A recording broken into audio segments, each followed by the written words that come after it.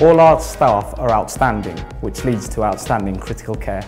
I think we're lucky to have a very strong multidisciplinary team which involves therapists, doctors, nurses of all grades and bands, and I think we've got a united purpose that we work for the patient to make sure that our patients and families get the best care.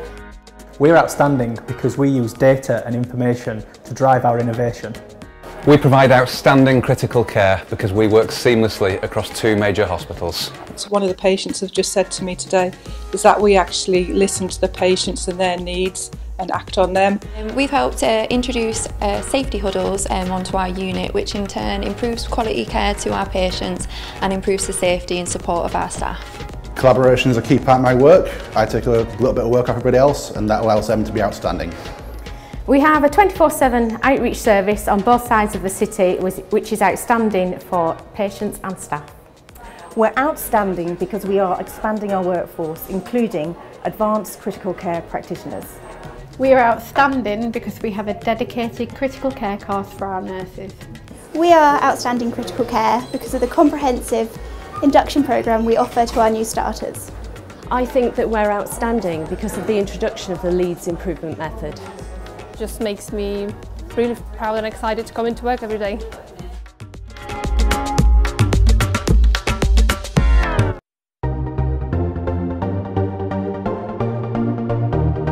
In 2016, the CQC identified that the nursing workforce within adult critical care were not meeting the requirements outlined by intensive care national guidelines. Only 17% of our nurses had a critical care qualification. The national requirement was 50%.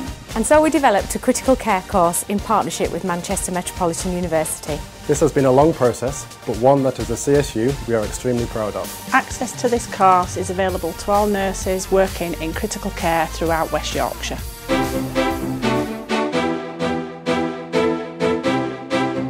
Critical care is made up of 5 units over 2 sites. The CQC report in 2016 gave adult critical care a requires improvement rating and recognised that the 2 sites worked independently. In 2018, we introduced a new structure into the patient floor team. This consists of a designated matron, team leader and 6 experienced critical care nurses. This has saved 539 critical care bed days and reduced elective patient cancellations by 12.5%. I'm really exceptionally proud of our patient flow team, who enable a sustainable future for the sickest patients in our hospital and have helped us to be outstanding as per the CQC.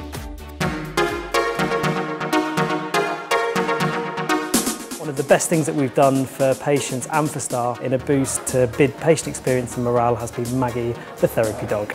So when we visit patients, they say that Maggie's brought a bit of normality to their day, made them smile, reminded them of home a bit, maybe given them a bit of inspiration to work that bit harder with their rehabilitation and get home sooner. But they really enjoy just interacting with the dog. She doesn't answer back and she's not got any expectation, so it's a real calming experience for patients and they really seem to enjoy it.